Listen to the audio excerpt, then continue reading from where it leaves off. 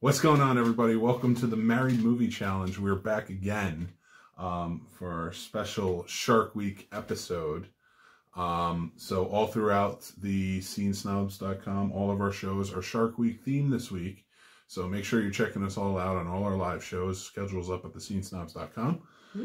So I am your host, Mick Manhattan, and joined with me, as always, is Mary the Mommy, Mary Manhattan. Hello. And how this works is we bet, or we don't really bet, we kind of choose going back and forth. It used to be pick a name out of a hat, but now we're going to go back and forth. Yeah. We got tired of me winning all the time, so I fair is fair. Really did. I was very tired of losing and not watching what I wanted to watch. But it was my turn this time. That's true. And for Shark Week, I made her watch Jaws 4. Yes. And it was pretty interesting. It was something. I think I roped you in with Michael Caine being in it. That's true. I love Michael Caine. That's true. And he was amazing, as usual. Yeah, that's true.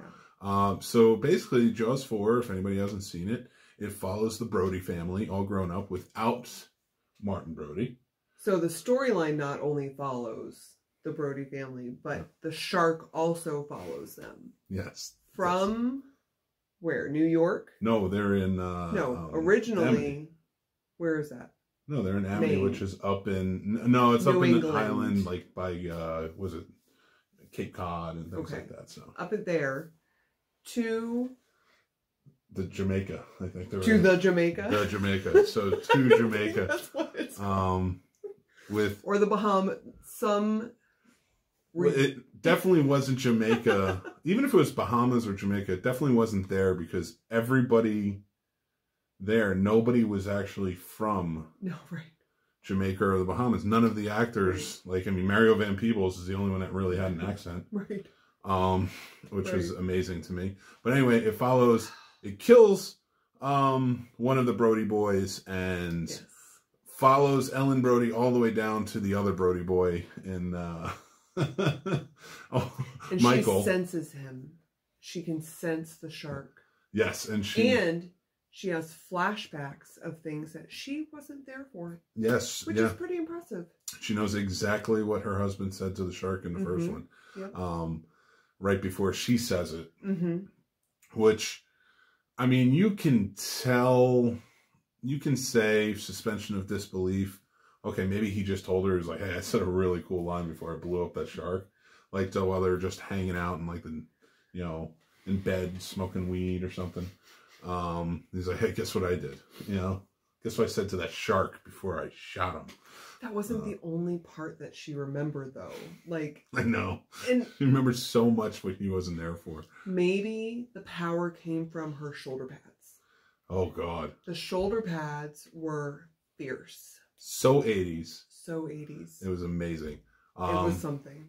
Yeah, but it is. They have to. The shark has to be out for them. It's called Jaws 4, The Revenge. Correct. So there has to be some revenge element to it. Not the people taking revenge on the shark, but but I don't know what the revenge is about.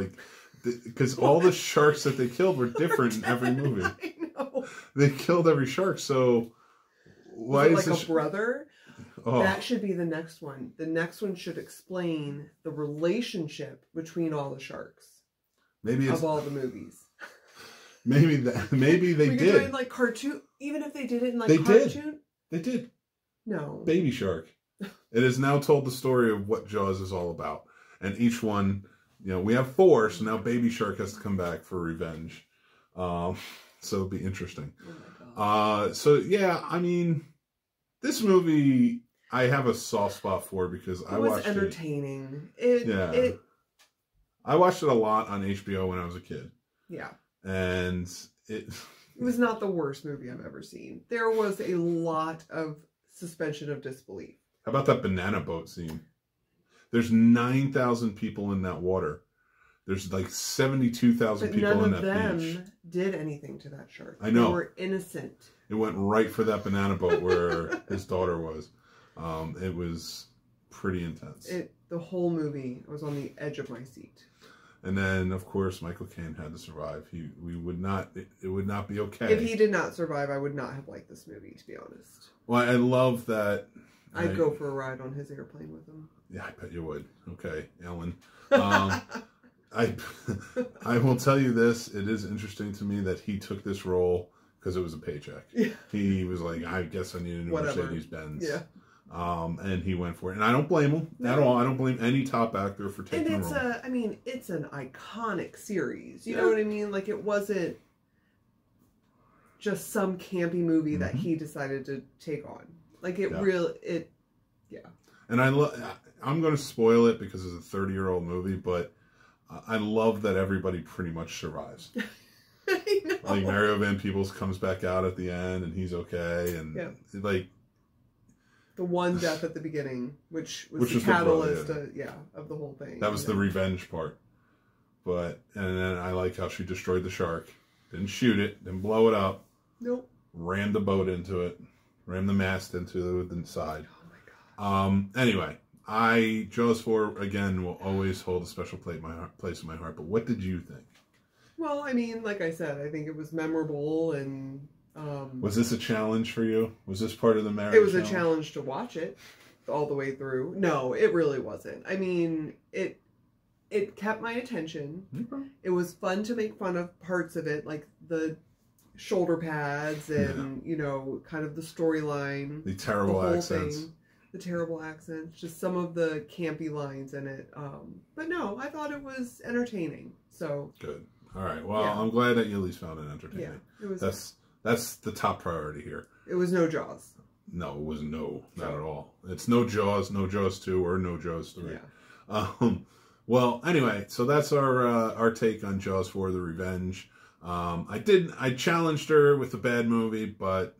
We'll see what happens next. We'll see what the revenge is. Yeah. For challenging me to this movie. So we'll be back hopefully soon with some more Married Movie Challenge. And if you have a movie that you want to suggest for us, absolutely. We'll take suggestions. Definitely. And look out for our podcast, Marriage Like That podcast, coming back after a long hiatus. Yep. And we have a very special guest on the coming up in a few weeks, so that's going to be a lot of fun. With that being said, this week, like I said, is Shark Week. We also have Star Trek Week coming up the first week in September, and September 10th through 13th. We are proud sponsors. What is it? Did you say Shark Week or did you say Star Trek Week? Star Trek Week. That's first week of September, and then Sharks on my mind. Yeah, we are proud sponsors of the Skyline Indie Film Fest, which is going to be coming out starting September 10th through the 13th. So make sure you check it out there. It's all virtual this year. There will be links on all our social media. I am at The Scene Snob, so you can follow me anywhere there. Yep. So, all right. Thank you. Happy Shark Week. And until next time, happy Shark Week. Be safe out there. Take care, everybody. Bye.